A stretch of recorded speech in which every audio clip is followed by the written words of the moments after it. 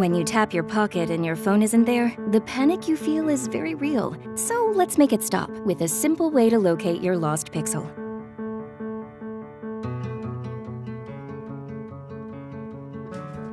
First, make sure you're signed into Google. To do that, follow these steps. Swipe down from the top of your screen, then tap the gear icon at the top of the screen to get to Settings. In Settings, tap Accounts. Now tap Add Account. Now tap Google and sign in.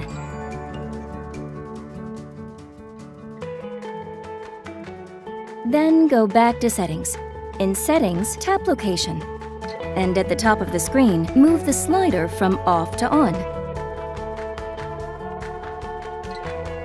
If you lose your Pixel, use a trusted friend or family member's device, like this one, to sign into android.com/device manager with your Google account and track it down. You can also use any other connected device you own as well. And the device manager will show you the approximate location of your device. Looks like you left it in Gurugram. Left my sweater there once. No device manager for those.